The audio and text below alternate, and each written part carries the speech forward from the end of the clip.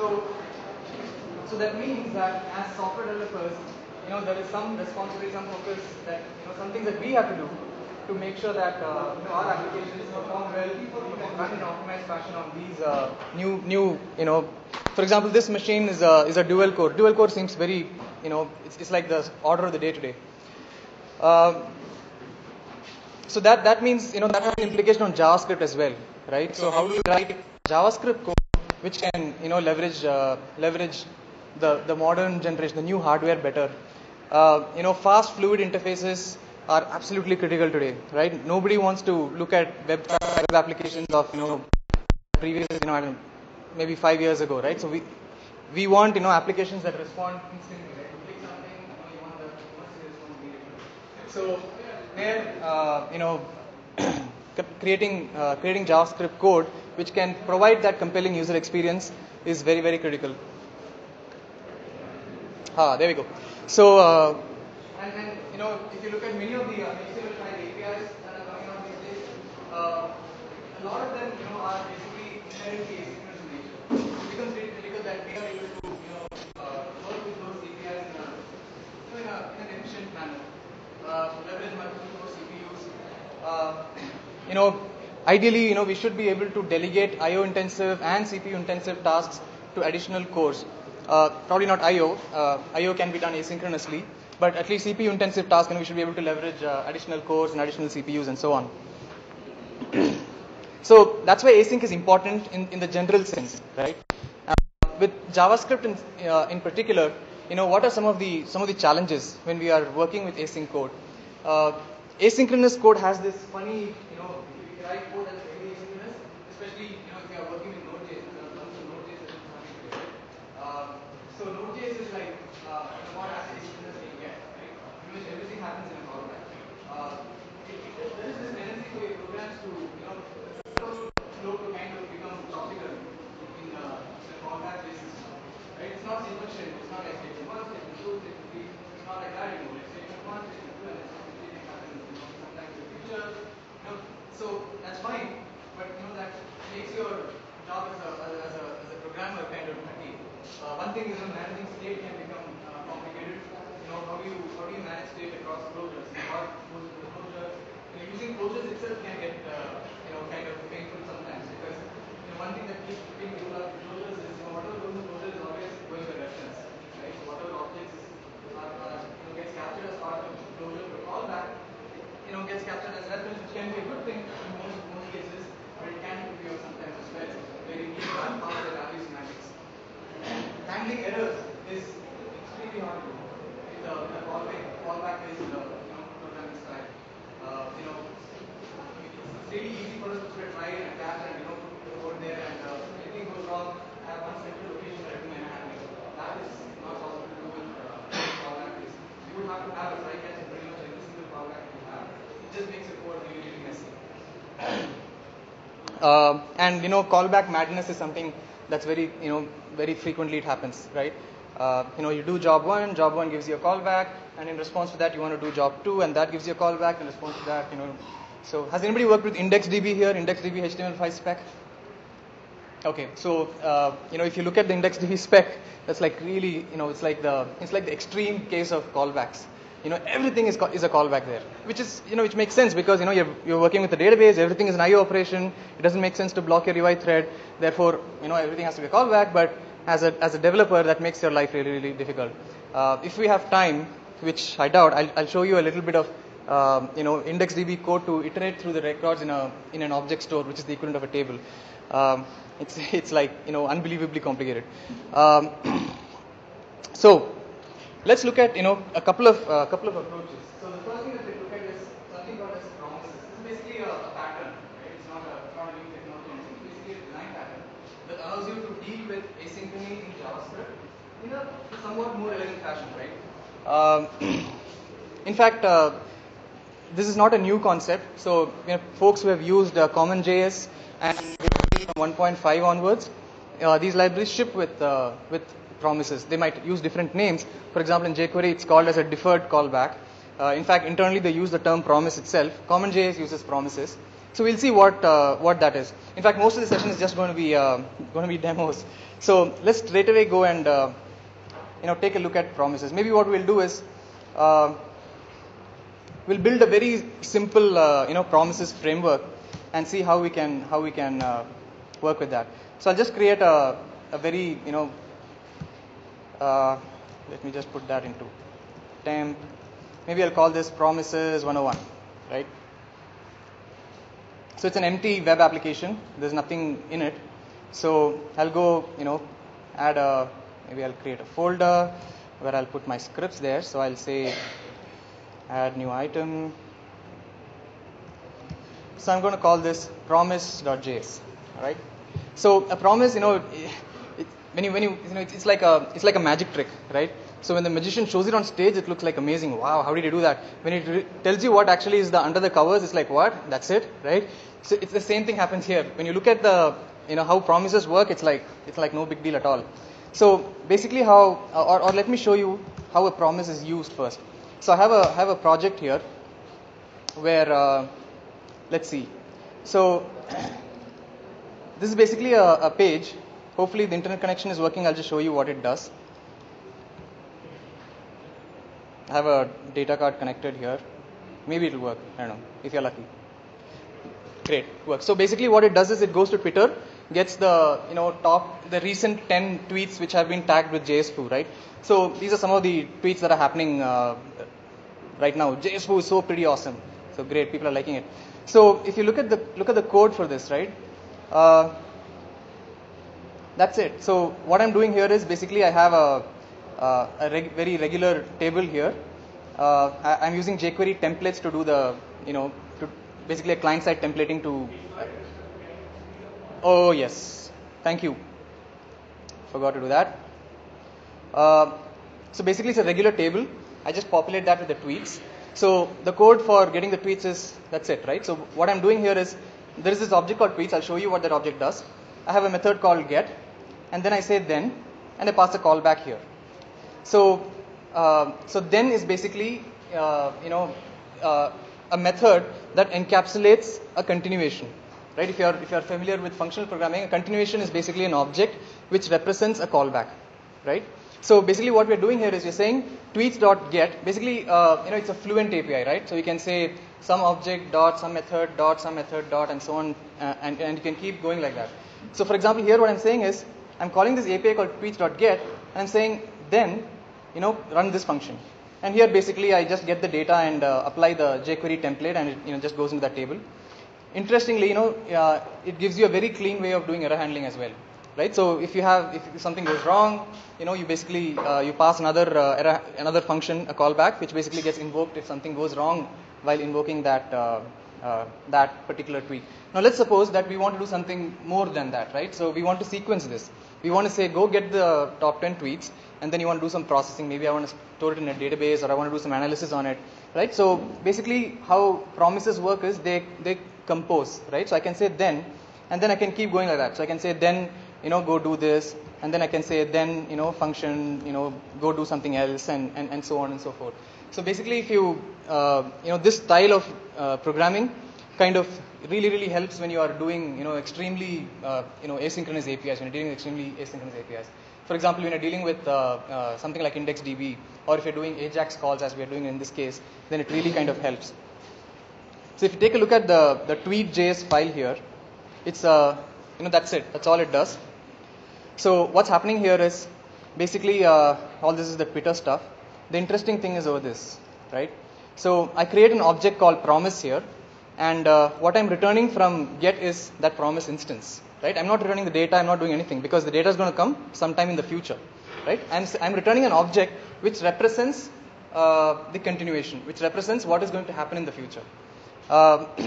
And here I basically use jQuery to do the actual call. So make a JSON P call, and the interesting things again are here. In the error and the success callback for AJAX, what I'm doing is I'm saying promise.resolve in case it goes fine, right? Again, this API doesn't care who is listening to or what's going to happen subsequently when the data has come.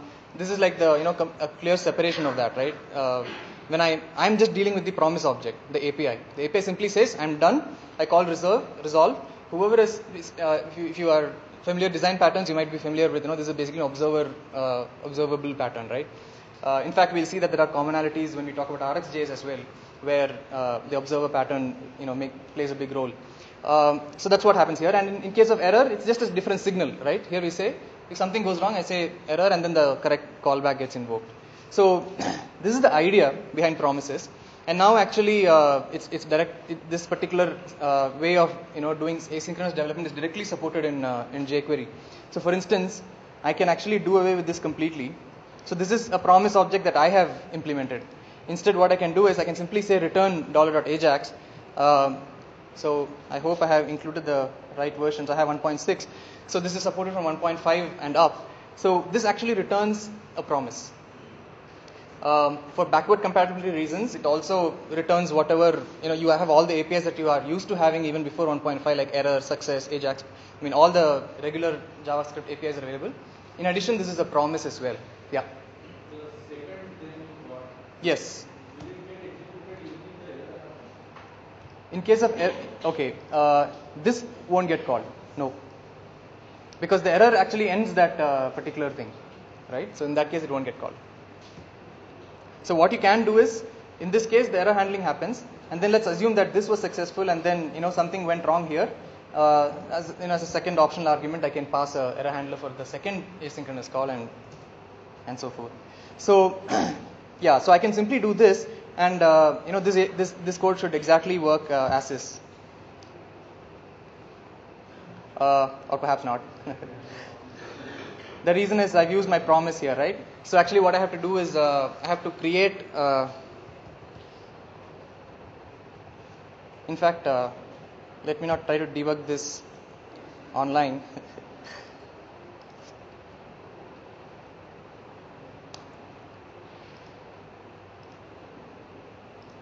I have a few snippets here that I have kept just for this case. There you go. You're supposed to create so it's very similar code, right? So instead of this, what I can do is I can say new jQuery dot deferred, and then instead of error, they call it reject, and resolve is actually exactly the same. So that's the jQuery version of it. So the exact thing works. So basically, just different syntax, right? So I had used promise. In jQuery, you say new jQuery.deferred. That's the only difference. But let's see what this promise actually looks like. So let's go back to our promises 101. It's very, very straightforward, right? So if I implement a promise object, so the idea is, or let's do this function that, and yeah. Keep reminding me till it's like hammered into my brain. This dot, so you can simply say this dot resolve, or let's call it on resolve or something, is null. This dot on error is this, and then I can basically go and add stuff to the prototypes, right? So I can say prototype dot then equals function resolve error. So those are two callbacks that I can receive here. So in here, what I can typically do is I can simply say,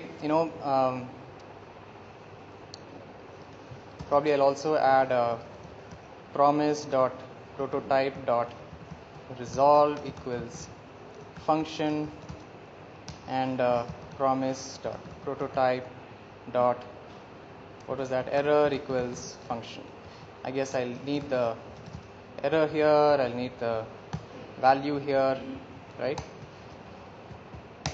And here all I need to do is I can simply say if this dot on resolve, I simply say this dot on resolve of v, right? And very similar code goes here. So if the user has passed on error, then I simply say this dot on error of e, right? And then all I do is I simply say this dot on resolve equals that, this dot on error equals that. So this is a very simplistic implementation of the promise, but you can kind of get an idea of what's really happening, right? So when I write code like tweets dot get dot then or function something, basically when I pass this, you can see what is happening. So tweets.get is actually returning me a promise object, and in then basically the internal onResolve gets assigned there, and subsequently when the when the Ajax response comes back, I call resolve, right? From the via the closure, I call resolve on the promise object. So it's no black magic, right? So when I call resolve, it sees if it's there, it calls this, and this particular callback gets invoked, right? It's really straightforward. Now the only additional thing that we do is to support chaining, right? So this is basically, I can say then and that's it. I can't chain it to the next then, right? So one additional thing that you can do is you can actually return another promise from here. So I can say var new equals promise. So I'll slightly change the implementation because I need to do something in response to resolve. So I'll put that particular if check here. So if I say if this dot on error, on resolve, then great. Go and call on resolve on that. I guess I'll need the value here, and then I'll also say promise dot resolve, right? And then I'll do likewise for this. Imagine that I just did all that. I just did of e, if this dot on error, then this dot on error of this, then promise dot error. And here I'll simply return promise. So this is exactly the code that we did in tweets.get, right? It's nothing different. All I have done is then I have taken the code there and I have basically extended the idea to the next level. So inside then I create yet another promise and return that from then. The worst case that can happen is you might create one extra promise object which never gets used. So if you let's go back to our tweet solution. If you go here, so I have tweets.then, right? So then in turn gives me a promise object. So just as get returned me a promise, then returns another promise. Therefore, that is why I'm able to do dot then again. So in fact, so this is the running code.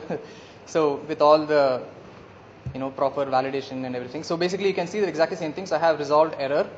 Promise dot prototype then I have on resolved on error. So in this dot resolved, I create my own handler because I need to do a chained invoke of another promise, right? So here I make that call to the subsequent next object in the chain like this, and it keeps going, right? If I say another then it just works. That's what I didn't understand. So you just created bad promise is equal to new promise. Yes. After that, the result you have defined and you are just calling it, right? Correct. Where I keep defining what the result should call to, like. So that is right down here. So when I say resolve, it basically calls this dot resolve dot call. So in this case, this dot resolved refers to my internal function here, because that's what I've assigned to, right? This dot resolved, I've said this function. That's what this is going to call. So let's say tweets dot get calls promise dot resolve. This resolve is going to get called. My internal function is going to get called. Here I'll just delegate that to the actual on resolved, which is the callback that the user supplies, and then I just chain it to the next one. If this seems a little confusing, what we can do is we can just see, this is the problem with JavaScript sessions. Already 12:10. So I'll just very quickly do a debugging here and show you what's going on. So I'll put F9 here and just refresh the page. So there we go. We hit that breakpoint. Now if I say F11, we go into tweets.get. So that's fine. I'll put a breakpoint here. So F10, whoops, wrong library. I think I'll have to go back to our promise object. So that this should be error and everything else should just work. So F12 script.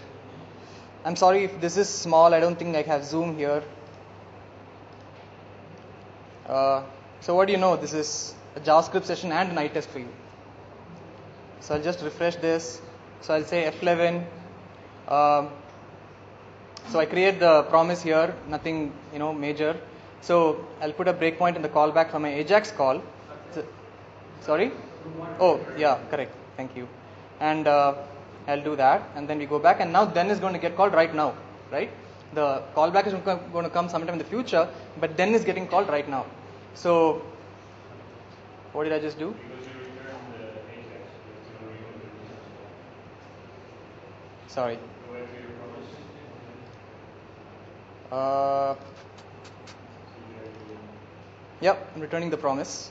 No, not yet. No, no, So no, the here. jQuery you have written. Here. You have written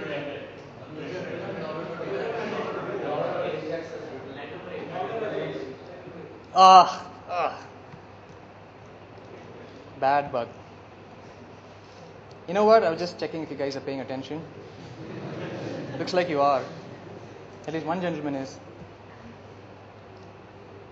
Alright, so nice, it remembered the breakpoints. So, do we have everything? Yep. So I'll just refresh the page. Hopefully we'll get it right this time. So I'll just come out of there. Now I will go into then. So basically I create this, right? So I'll put a breakpoint there. And then let's just hit F5. So basically the success is, the Ajax thing came back. We call resolve. Now we come here, we go inside. So you can see that this internal function is getting invoked. And we indeed do have an onResolved handler. So I go there. Now this is my the handler that the users applied. So I do my jQuery template thing and put it on the user interface. And then here, the next chained resolve gets invoked. It goes back to resolve. It's a re-entrant call. And then, so now we can see that the next then got invoked after that, right? The chain call happened. Obviously, I'm not doing anything there. So that's basically the idea.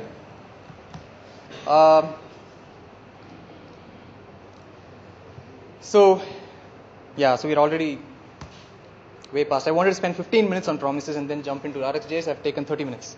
So because RxJS is much more interesting. Let's quickly review what is RxJS. If you have questions, I'll try to put it again, and I'll hang out here all day, so you can catch me and ask me questions. RxJS is basically a framework, that you will see lots of familiarity or similarity with the idea of promises. You can take it to the next level. It stands for Reactive Extensions for JavaScript. It was actually originally built, it's a library from Microsoft, built for C# and .NET to efficiently do asynchronous development there. And the ideas and the concepts were had general applicability. It's basically just observers, enumerables, observables. Right? So those concepts had general applicability. So it was ported. The library was ported to JavaScript. The library it's available for a free download with a very limited license. Feel free to download, use it in your projects, however you like. Ships with support for most of the common frameworks out there, jQuery, Flow, TXT. The real power of RxJS is in how it allows you to compose asynchronous operations in creative ways. So we'll see there's a notion of a combinator here, which allows you to do this composition, right? I know that sounds very confusing, but this is the basic fundamental idea behind RxJS. So event sources are abstracted as observables. That's basically objects that can be observed, right? Basically objects that are a source of something interesting, right? It could be anything. Which could be a mouse, right? You're interested in mouse coordinates, or a keyboard, or an Ajax response, right? Or a database call, or a call to geolocation to get the current technology. So all these are asynchronous sources of information that you want to. In fact, doesn't even have to be asynchronous. As we in some of the demos, I'll not use asynchronous source just to make it easier. I'll use a synchronous data, not synchronous, a static data source which I use to feed data into my pipeline. But the idea is there are objects which can be observed, and there are other objects which are interested in the things that are observable observers, right? So or observable notifies. So it's very simple, right? So you have an observable object which abstracts over an event source, and that can notify stuff to observers who are interested in it. So the idea is observer subscribes to tells the observable that hey look, I'm interested in getting events from you. Give me events, right? And whenever the interesting events happen, it makes the call in your observer, and your code runs at that point. So that's all the PPT I have. So let's quickly take a look at it. So what I'm going to do is I have a little cheat sheet here, which I'm going to. So this is my demo script. I wrote this so that I don't forget stuff. So I have written a little eval console. In fact, that's not what I wanted to do. I have it hosted locally. I'll go to that one. So basically, this is let me just hide this toolbar here. Okay.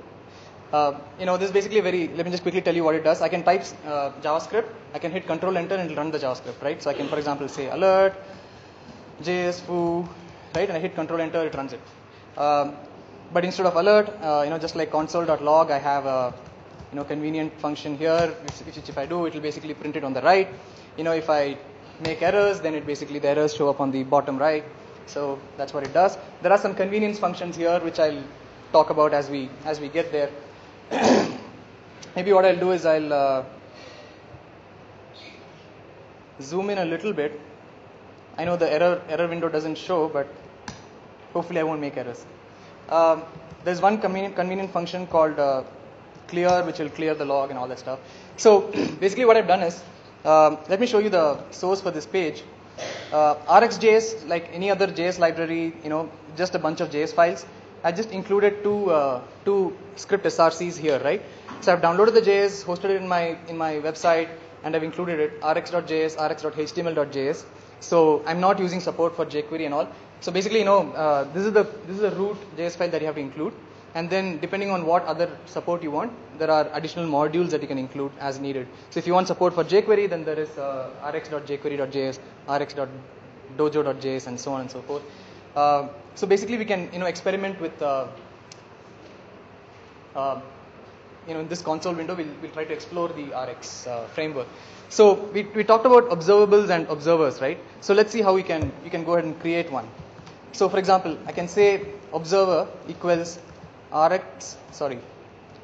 observable equals rx.observable.create, and basically I pass a callback to it. Now the idea is, this particular function is going to be responsible for raising the events. Whatever that event is, whatever that interesting event is, this function is responsible for raising that. It accepts one parameter, which is basically the observer, right? Who is the object that is interested in receiving the events that I'm going to raise. So this is the simplest observer example that you're probably ever going to see. I'm simply going to say observer.onNext of 10, okay? And I'm going to say observer.onCompleted, and then I'm going to return a function from here. So I'll tell you what all these pieces are. Let's go ahead and create an observer. So I'll say var observer equals, right? In fact, let me do it this way. I'll say observable.subscribe and pass an observer as a parameter here. Okay, and I'll say that is my value. And what I'll do here is I'll simply say print print value equals. So one convenience function I have is, I started my career with C++. I love my sprintf, so I got an sprintf port here. So I can do something like value equals %d, v. All right. So when I run it, it prints, value equals 10. So what exactly happened here, right? So as soon as I, subscribed an observer, the whole process got kick-started, right? The observable got fired, and this particular function got invoked, and onNext is getting called. So basically, an observer is very simple. It has 3 methods on it. So I get these terms wrong. An observer is an object which has 3 methods on it: onNext, onCompleted, and onError, right? So actually, instead of giving it like this, I could have passed an object here.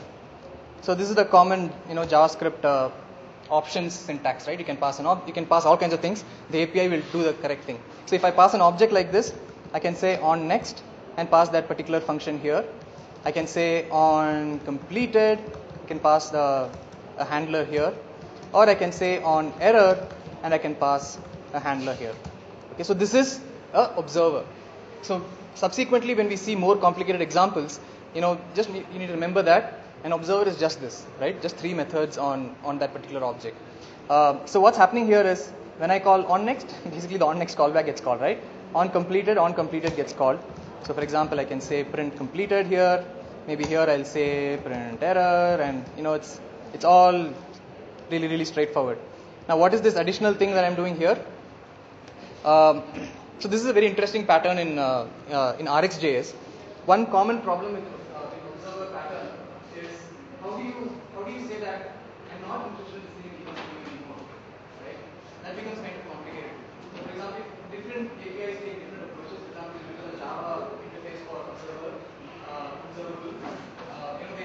they have a delete observer, right? And the idea is you have to say maybe the API names I don't get right, but basically they have an add observer where you pass an observer implementation, and then once you are done with it, you're not interested in getting names anymore. You have to call delete observer and pass the exact same instance that you passed when you did add observer, right? This is kind of painful to do. So here the idea is the add observer API will return an object which can be used to dispose or disconnect the connection. That's the idea. So for example, here the idea is I can do cleanup here. So I can say print dispose. Okay. So now if I run this, let me put a clear at the top so that we get a. So when you run this, you say value equals 10, you get completed, and then you get dispose, right? So who is calling dispose and all that?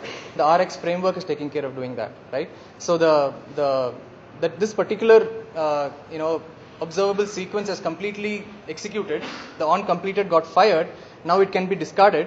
Therefore, it calls this particular function to do cleanup. So it depends. Like this is a completely useless observable where I don't do anything. But imagine that you might have allocated some resources here, right? You might have opened a connection to your IndexedDB. So this is a good place to close it. So that's the idea. So this is the most basic example of how you can use a observable, and you can create an observer, and then you can hook them up and do interesting things with that. Now the RX library ships with a bunch of useful. So I'll just get rid of maybe not all of it. Let's see.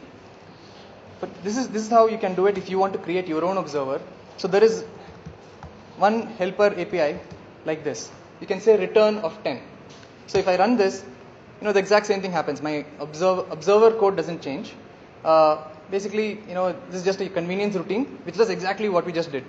So it will simply say observer.onNext, and it will pass the value that I pass here, right? So nothing fancy. So there are a few helper like this. For example, I can say range of 1, 10, right? So here you can see that in this case what happened was it basically iterated from 1 through 10 and invoked my onNext in response to that, right? Again, I know, all you guys are thinking, okay, great, so you've counted from 1 to 10, not very impressive. Hopefully, as we keep going, you'll probably get to appreciate it. Another useful thing that I find that you can do with this is you can say from array and you can pass in an array. For example, I can say, pass a bunch of numbers, and if I do that, then it basically iterates to that array and invokes your observer. Now you can do stuff like this, right? So let's say I have 1, 2, 3, 4, 5, 6, 7, 8, 9. Imagine that I'm interested only in so this 1 to 10 that I put, I've hard coded it here. But imagine that this is some event source which is coming from somewhere. Okay, so maybe it's coming from a web service call that you're making, right? You're making an AJAX call to some. Some service online that returns the data, and now you can compose on top of this. So for example, I can say, I can say where function of that, maybe I'll put that there. I'll say return v%3 is 0. So now you can see that my observer code doesn't change at all, but you can see that only odd numbers are getting printed now, right? Because basically I have added a composition on top of the previous observable, right? So what is getting returned here is basically you can think of it like a pipeline, right? So the initial from array gives an observable which iterates through the elements in the array, and then there is a where which composes on top of that observable, right? And then it does something extra on top of that, and you can do interesting things like that. For example, you can do so dot select. You can project it in different ways. So I can say return v star v. Right now here you can see that I'm getting the square of all the numbers. So maybe I'll get rid of this filter.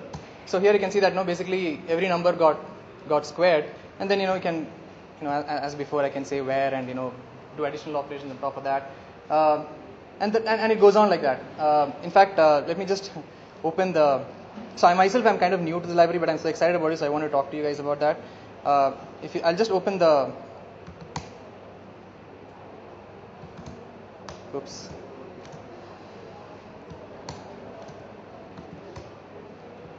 There we go. So this is the documentation for this. It's very very detailed documentation available. So these are some of the combinators. So this select where that we just explored. These are called as combinators. And look at the list of combinators that are available. Right? It's like a very very exhaustive list of operations are there to do all kinds of things. So we'll look at a couple of slightly non-trivial demos to see how you can creatively combine all this and do interesting things. But there's a whole lot of stuff that you can do. Now, so far in this sample, I was just using static sources, right? Either I just created a one number 10, or I go through an array and so on. Let's do something more real world. So let's suppose that I want to the event source for me is the mouse. Okay. So turns out there is an observable that you can create for that as well. You can say from HTML event. This takes two parameters. The first one is the element that you want to observe. I'll say document.body, and the second parameter is what is the event. So in this case, I'm interested in mouse move, right? Maybe here, what I'll do is I'll change this slightly. I'll say sprintf %d, comma %d. I'll say v.x, v.y. Close that, and that should do it. So I've run it. Now when I move the mouse, you can see that it's getting printed on the right? So what is happening here?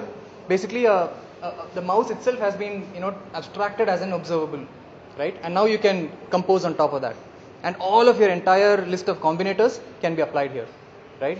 So there are some interesting combinators that you can apply. For instance, this is too much, right? This is too much of mouse coordinates. Maybe I'm not interested in getting so much of data. What I'll do is I'll just refresh the page. Otherwise, that event binding, maybe I can do a dispose, right? But let's do that some other time. So I'll just refresh that page. Now you can do some interesting things. So for example, I can say, I think I forgot the name of that API.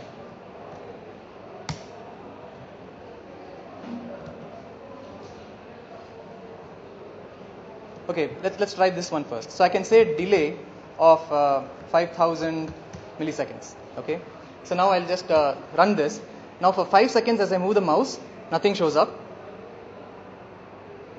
there, and then it starts showing up, right? So that's a very simple combinator. It might not seem like much, but it kind of gives you an idea of the kind of things that you can do, right? Now I'll just refresh that. There are more interesting things like that. For instance, I can do sample. So what I can do is I can say, I don't want it so frequently.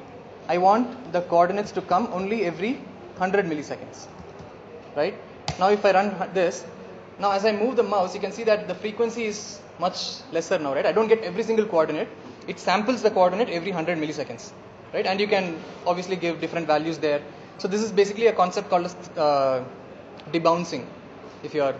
It's a funny term, but basically what it means is I'm interested. Basically, it's a sampling. Sample is a great term, right? I just want to get the information at specified durations. Another thing that you can do. Is you can throttle the event source. I can say throttle. Let me just make sure I get the thing right. So you can say let's try 500. Yeah, 500 milliseconds. I'll say that. Not quite the effect I was expecting.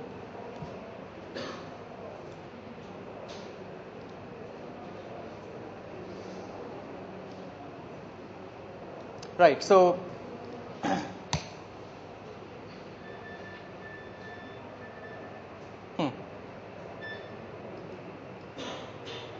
Wow, that's very slow. I was expecting it to be milliseconds, but it's not 500 seconds either. Okay, I don't know what's going on. Sorry? Exactly. So that's exactly what's happening. It enforces an interval between two mouse moves to be half a second here, right? Maybe if I try this.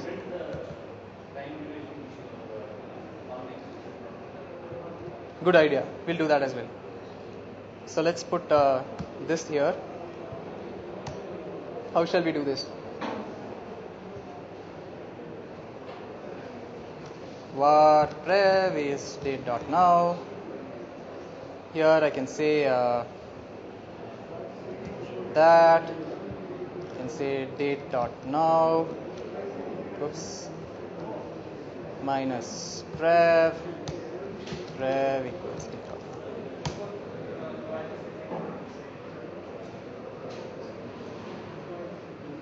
I missed something, no?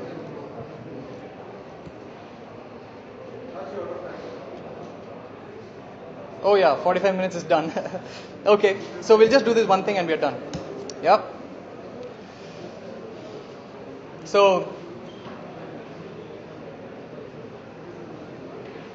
some funny business, I don't know. So that's one thing. I wanted to show you some additional interesting demos which does something more fancy than do this. But you get the idea, right? So I encourage you to download that library and take a look at the samples. It's like really awesome thing going on. Right?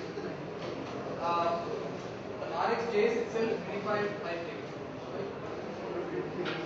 These two things are different server and observer.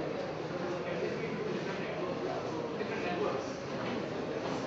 At least in case of JavaScript, it's all for the browser, right? So it's going to run in a single process on the same machine.